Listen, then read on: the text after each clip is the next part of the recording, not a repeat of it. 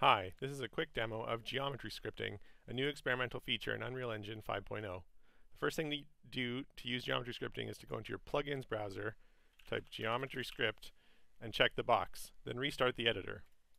Okay, now I'm going to right click in the content browser, make a new blueprint class, type generated in the search box, and pick GeneratedDynamicMeshActor. This is a special actor type that we can use to make procedural geometry in the editor. I'm going to call it box.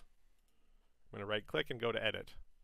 I'm going to switch to the event graph, right click, type rebuild in the search box, and pick this event on rebuild generated mesh. This is the event that runs to regenerate the mesh. I'm going to drag off the target mesh pin. I'm going to type append box. And that's going to automatically connect the exec pin. So I'm going to compile this and drag in an instance. And you see now we have a box. I can go back here and change the settings, change this to 200, recompile, and now the box is bigger. Here's a few other examples. Here's a box where I've exposed the settings on the box as parameters over on the side. If we look, I've just made some variables in the BP and wired them into that box operation.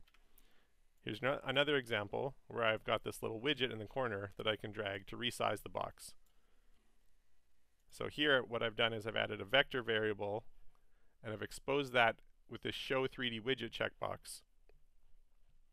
And then I've just used the vector XYZ and wired that into the box settings.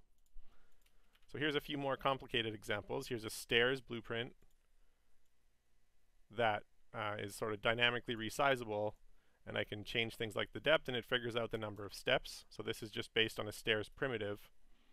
And here's a cylinder where I've used the widget again to allow you to resize the cylinder, and we've exposed the tessellation settings of the cylinder as well as a bevel on the top and bottom and the ability to do some subdivision to make a more complex shape. Okay, thanks for watching.